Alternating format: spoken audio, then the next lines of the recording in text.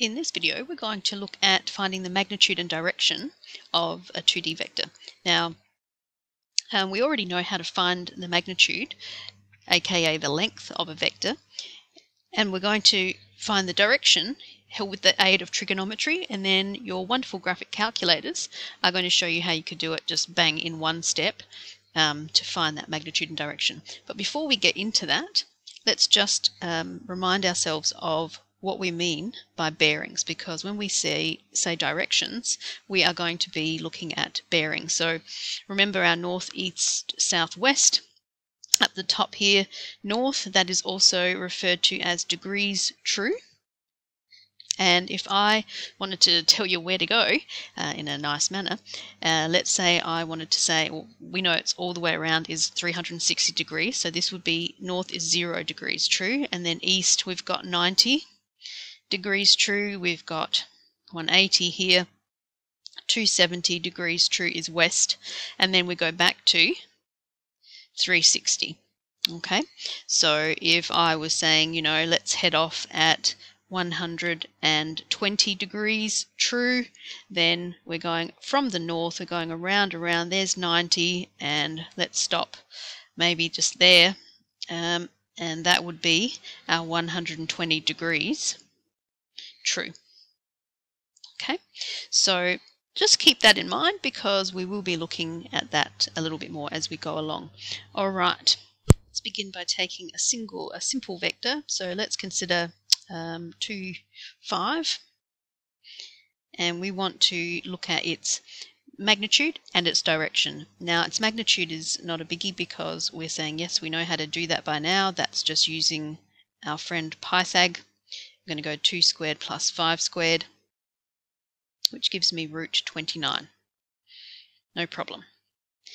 To find its magnitude, let's consider what it looks like on our plane. So with the 2 here, means we're going across 2 there, and then we're going to go up 5 over here. So we've got our vector that looks a little bit like that.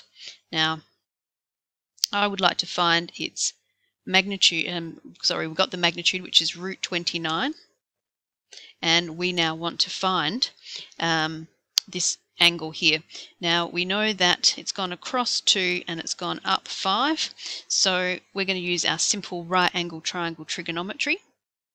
If I was to take that triangle and look at it a little bit bigger, bit of a dodgy diagram there that we had.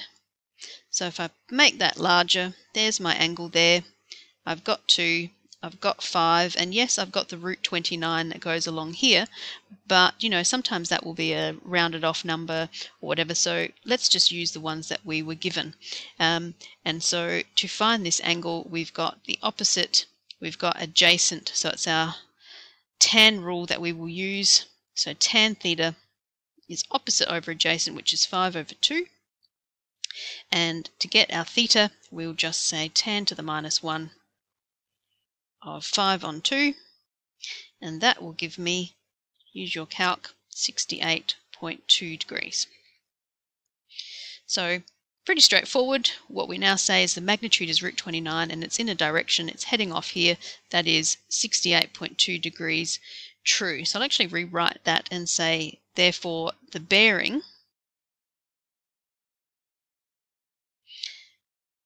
is 68.2 degrees true. And let's see what our calculator can do with this. So we pull up our calculator. One of the first things we should already have is that your calculator is in degrees here, because we were working there. If you've forgotten how to make sure it's in degrees, remember shift menu, go all the way down to angle, and then make sure that you're in degrees. All right, so we're back here. We're going to go to options. We don't want any of those, so then press F6. Oops, went a little bit too far then. So press F6 once, and we want angle. Press F5, and then we want more again, so F6. And we're going to use this thing called polar form. So I'll explain that a little bit more another time. For now, we're looking at polar form, and we can put in the 2, comma, 5, close your brackets, and watch the magic.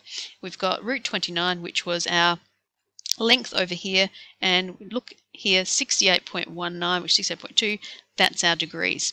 Fantastic. So instead of doing all of this, we could have just gone straight to our calculator and got our magnitude and direction there.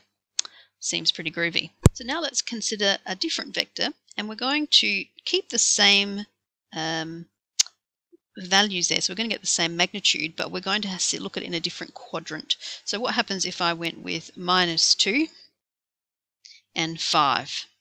So now, if I'm looking at my axes over here, we're now looking it's on the other side is 2 and up 5 there. So we're going to draw, and you should already realize by now that our magnitude will be the same. So that will also be √29, because -2 squared plus 5 squared is also, square root of that is also √29. You can hardly see that √29 there. Let's make that just a little bit bigger. √29. That's 5. We're still wanting to find this angle here. So away we go. If I was to draw that triangle a little bit larger, there's my angle that I want. That's 5 and that's 2. No, we'll ignore the minus for now.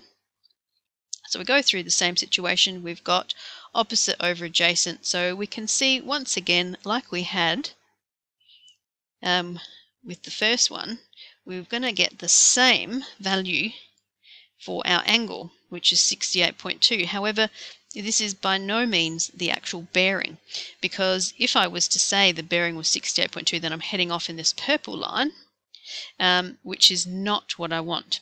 Okay, I want to go all the way around. So we want to go all the way around here to find the bearing. So from the origin around to x axis, that's 90 degrees and 180, 270. So therefore, my bearing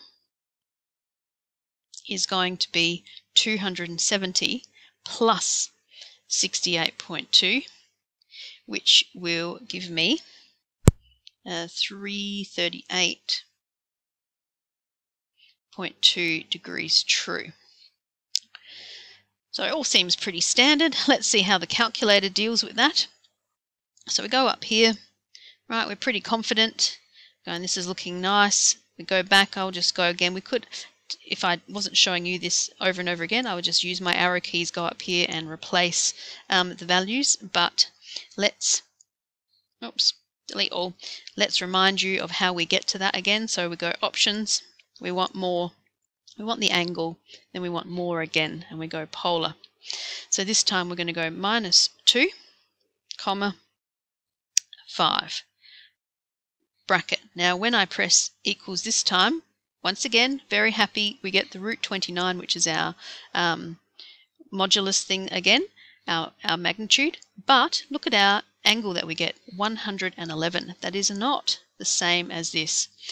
And that's because the angle that they're showing on your calculator is what we call our angle here from our axes. They're going to give you our theta, right? They're going to look at it as going that way. So when theta is positive, it's going anti-clockwise, and when it's negative, it's going clockwise. Right? Doesn't make a lot of sense, but let's call that value up again, 111.8. So what that actually means is that we are going, because it's positive, we are going to go this way by 111.8 degrees, right? So that would be the vector there. Now you can see it's already looking a little bit similar to this one, okay? So how do we get that? Let's go, that's 90 degrees there.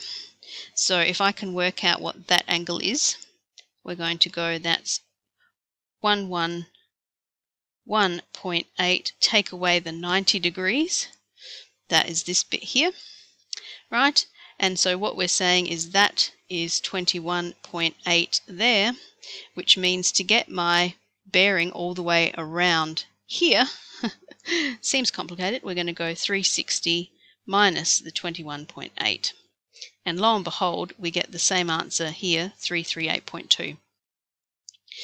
Okay, so Up to you. You might think, no, I prefer to do all the trig a lot easier to do that.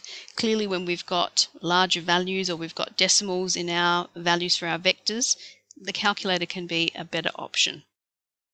Okay, let's just do one more and pop it in a different quadrant so you can get the hang.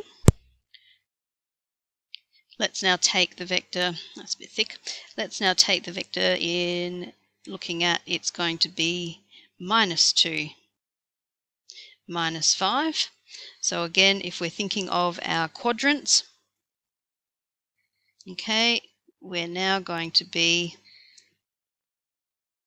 -2 here and -5 there. So we're going down like so. 2, 5, we want that angle there. Same deal again, that's going to be our 68. Right, that's going to be our 68.2 degrees because it's opposite over adjacent. Tan is 5/2. So my bearing using trigonometry, okay, the bearing this time will be, instead of 270 plus the theta like we did before, this will now be 270, right? Because 270 goes all the way around there, but I don't want that. I just want up to my angle. Let's get rid of that little bit there. Oops, got rid of too much. Okay, I want that bit there.